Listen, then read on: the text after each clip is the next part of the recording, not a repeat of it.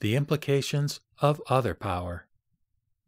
Shinran thoroughly rejected even the subtlest traces of self-power in Nembutsu practice, thus not only presenting a full resolution of the problem of once calling and many calling, he also brings Honen's Nembutsu teaching to its culmination.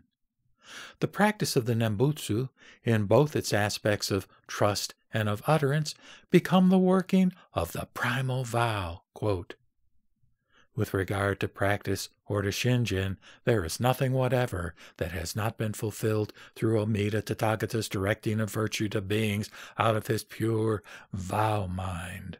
Close quote. Since true utterance of the name is the working of Amida, emerging from the person in whom the Buddha's mind has been awakened as Shinjin, the realization of Shinjin became the focal point of Shinran's teaching. According to Shinran, Shinjin is not an attitude one must assume toward Amida in order to achieve birth. It thoroughly transcends the duality normally implied in the ideas of faith and practice, for it is the Buddha's mind reaching into man's foolish mind and completely becoming one with it.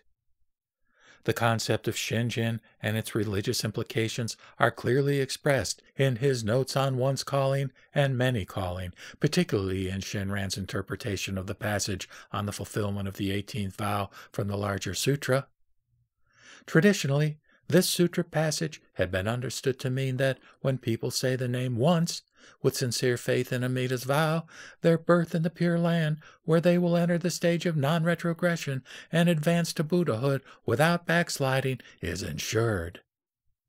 Although the word nen ordinarily indicates either an instant in time or a thought or state of mind, in the Pure Land tradition after Shantao, it was interpreted as the utterance of Amida's name when it referred to the Nembutsu.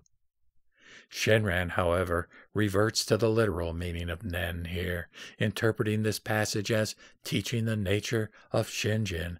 Quote, sentient beings, as they hear the name, realize even one thought moment of Shinjin and joy, which is Amida's sincere mind giving itself to them and aspiring to be born in that land. They then attain birth and dwell in the stage of non-retrogression. Close quote.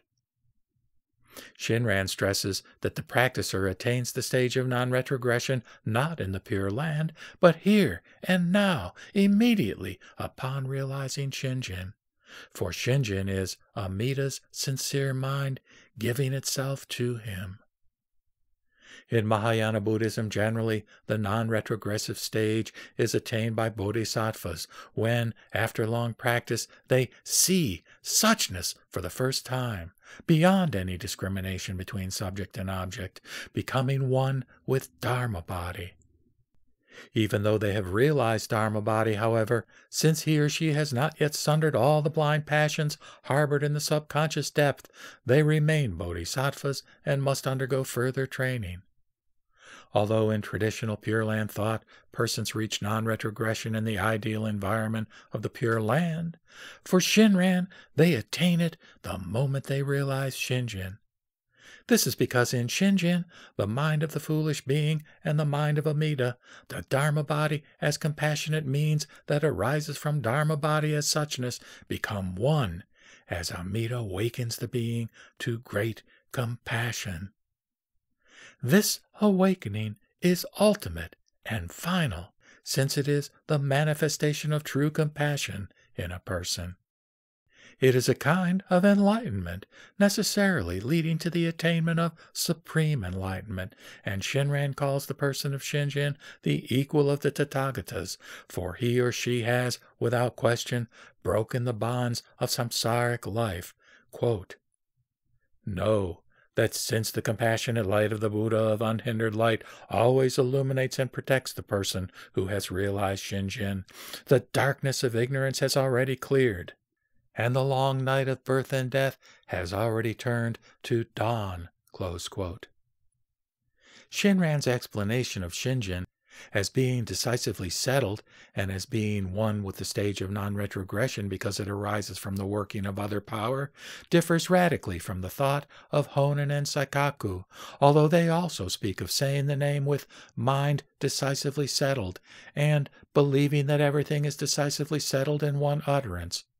For here there is still room to accumulate more and more merit, so that merit increases more and more, and the cause for birth becomes even more determined. For Shinran, since the non-retrogressive state is realized here and now, there is no need to ensure or to anticipate the culmination of religious life in the future. This does not mean that the person need not look to the future for the final attainment of Buddhahood. Buddhahood, however, comes about necessarily and effortlessly, by itself and for itself, naturally, and there is no conscious willing or effort required. Moreover, when one is touched by the working of other power, having entered the ocean of Amida's vow, the Nembutsu appears spontaneously. Diligence and determination in Nembutsu practice are unnecessary.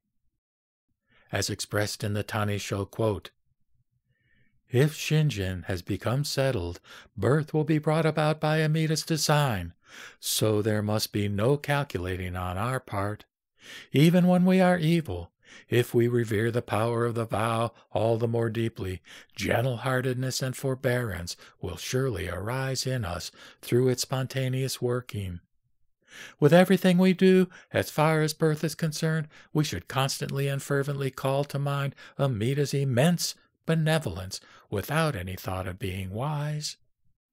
Then the Nembutsu will indeed emerge." Close quote. What of the person in whom Shinjin is not yet settled, and for whom the Nembutsu will not arise spontaneously?